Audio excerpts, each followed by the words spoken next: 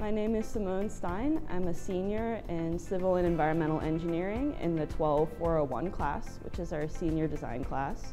My teammates are Taylor, Selly, Emma, Logan, Paul, Rachel, Tessa, and Unil.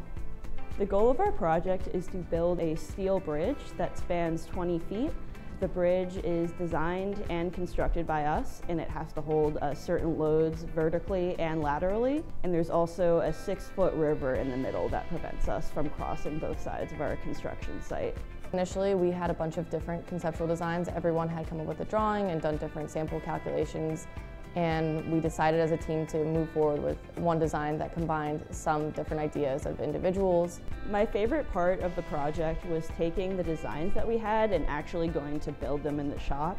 I didn't have much shop experience before this project, so I learned how to cut and weld steel. My favorite part of this project is how similar it is to an actual construction project, especially in the fabrication phase. The biggest technical skill that I've learned is how to make readable fabrication drawings and engineering drawings. It took a while to get those right, but now that they are, it's super easy to construct our bridge. I think the biggest skill I've learned throughout this process was communication. We have a fairly large team, so a lot of time we're doing a lot of different works in sub-teams, and it's really important to communicate between all of the sub-teams to make sure we're on the same page and we're not redoing things that we've already done, and we understand what the process of the project is looking like.